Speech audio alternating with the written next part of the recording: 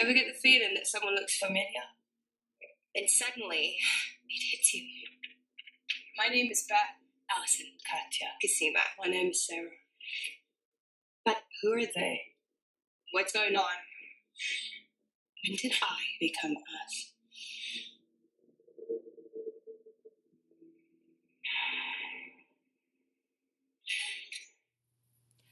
Cloning became visible to the public eye with Dolly the sheep in 1996.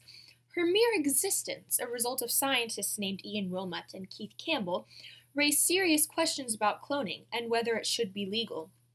While cloning animals may have its scientific benefits, including replicating desirable animals, producing positive genetic alterations, and giving scientists new ideas to research, morally, cloning humans is a touchy topic that presents many dangerous outcomes. Therefore, therapeutic cloning, cloning for mainly medical purposes, should be legal, but reproductive cloning of humans should be illegal. Cloning involves somatic cell nuclear transfer. According to the University of Utah, the nucleus is, quote, a compartment that holds the cell's DNA. The DNA is divided into packages called chromosomes, and it contains all the information needed to form an organism, unquote. Now, a somatic cell is, quote, any cell in the body other than the sperm and egg, the two types of reproductive cells. In mammals, every somatic cell has two complete sets of chromosomes, unquote. To make a clone, scientists isolate somatic cells, removing the nucleus and all of its DNA from an eggshell. The nucleus is then transferred from the somatic cell to the egg cell. This transfer is often done using an electric current. The egg cell then behaves like a regular egg, developing an embryo.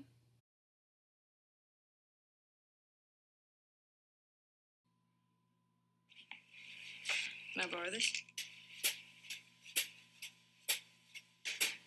Guten Morgen. Katja Obinger. You actually look kind of hot. You're damn right.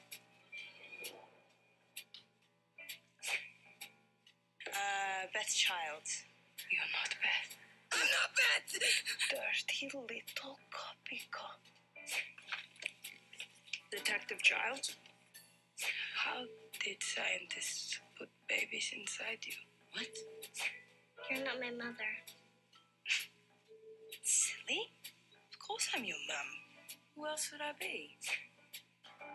Hello, everyone. Oh, he's being Alison. I'd like the lights on and the suite to be a perfect 68 degrees. You're Sarah. Yeah, nice to meet you too. We're not safe here. What are you talking about, eh? Pleasure to meet you, Felix. Tatiana Maslany returns in the roles of a lifetime. You can do this. Show them. Orphan Black. One main scientific argument involves the age of the clone. Since a clone is an exact copy of someone, if that someone were older, would the clone have a shorter lifespan? The ends of chromosomes have repeated sequences of DNA that are called telomeres. The telomeres shorten with age, so they shorten every time a cell is divided, and so they're longest at the embryo stage, and they are shortest when the person is older, and when they disappear, the person dies. So some believe then that clones would be born with already shortened telomeres, which means they wouldn't live as long. If cloning became advanced enough, and that is a big if, to safely clone humans, it would raise the question.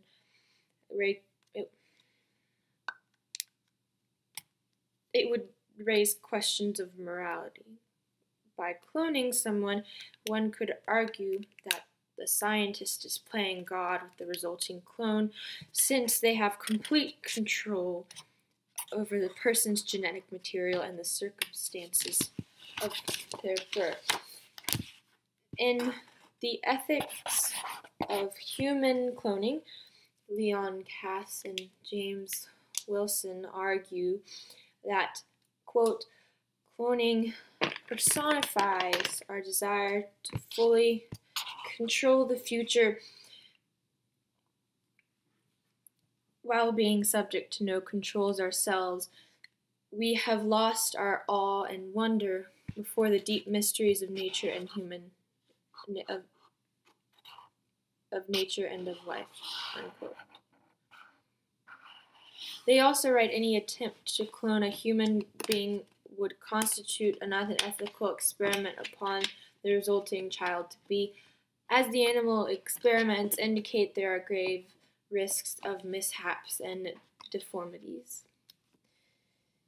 Then, of course, there is the question of the clone itself. How would it function, feeling pressured to live up to or surpass its predecessor?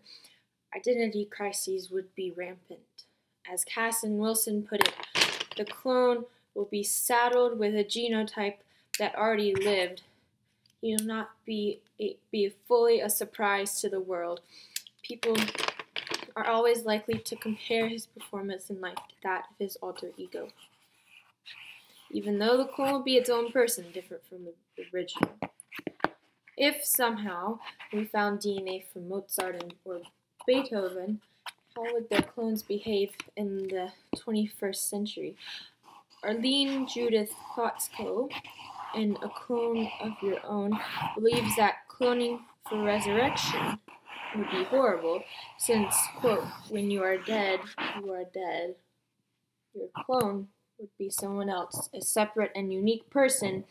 Personal identity is not equivalent to genetic identity, unquote. Bill Clinton himself said that in '97 that cloning was morally reprehensible, so why do it? Do it because the benefits outweigh the risk. The telomere theory was disproved with Dolly living a normal lifespan, so that is not a stable argument. If we are talking about reproductive cloning benefits, then Cass and Wilson have a good point. Quote, cloning enhances our liberation, especially women's liberation, from the confines of nature. It liberates women for the need of men altogether, for the process requires only eggs, nuclei, and, for the time being, uteri, unquote. In Clone by Gina Kolata, the author points out that, quote, if doctors could make many identical copies of an embryo, they could avoid having to give women powerful drugs month after month to whip their ovaries into overdrive. Doctors do this because they need as many eggs as possible so that they can fertilize them and create as many embryos as possible to increase the woman's chances of pregnancy. It would be much less expensive and much easier for a woman to have 1 or 2 embryos multiplied than to force her ovaries to produce a dozen more eggs, unquote. In the same book, she mentions that Lee Silver, a renowned scientist, believes, quote, that cloning would be safer than the ordinary way of making babies. It bypasses the most common form of birth defect, having the wrong number of chromosomes, unquote. Silver also says, we have no compelling information proving that cloning is dangerous and it is disingenuous to pretend otherwise. Cloning animals presents a wealth of opportunities as well. Cloning could, according to Kolata, quote, produce replicas of perfect farm animals. Scientists could add genes to animals so that, for instance, a cow might make valuable drugs in her milk. They could even produce animals whose organs might be used for human transplantation. This is called xenotransplantation, or transplanting organs from animals to humans. One of the more promising examples of this involves pigs. Pigs have organs roughly the same size of a human. Pigs, however, have a sugar on the surface of their organs that humans reject. If we could remove the gene that makes the sugar molecule, then human bodies might accept pig organs. Pigs also have plenty of piglets, so numbers would not be an issue. Scientists have already begun to clone pigs whose organs are on their way to becoming suitable for humans. Progress like this could be the cure for diabetes, Parkinson's, Alzheimer's, and many others. Ian Wilmot and Roger Highfield argue in After Dolly that, quote, stem cells offer a way to grow a patient's own heart muscle to carry out repairs, unquote. This type of cloning is called therapeutic cloning. Therapeutic cloning begins with a biopsy. and the patient's cells then grow up in culture. The nucleus from one cell is transferred into a nucleusless egg, and the embryo is then developed for about 5 days. After these 5 days, the embryonic stem cells can be, according to Klotzko, quote, grown up in culture, multiplied, or rendered immortal, preserving their potential to become all other cell types. This technology could mean wheelchair-bound people could walk again. People could clone their own organs for transplant with no chance of rejection. Blood transfusions would always work. And, of course, there is the question of scientific freedom. As Ezekiel K. Emanuel, an ethicist, put in the book Clone, quote, freedom of scientific inquiry is an American value, unquote. The International Academy of Humanists believes, quote, that an anti-cloning fever would result in draconian laws that preclude the advancements of exciting science, unquote. America was built on the idea of freedom for all, and if scientific freedom is restricted, it will be a step backwards. We're clones. We're someone's experiment, and they're killing us off. I wanted to float that whole clone thing a lot softer. Who is Elizabeth Childs? A girl who looks like me. Girl with a pretty nice life. Oh, so nice. Why'd you kill herself? I just need you to be my backup. I don't even know what backup is. Orphan Black premieres Saturday, March 30th at 9 on BBC America. Therefore, with all these facts in mind, I believe that cloning should be legal, with restrictions. Animals should be able to be cloned freely, but it should be watched carefully, since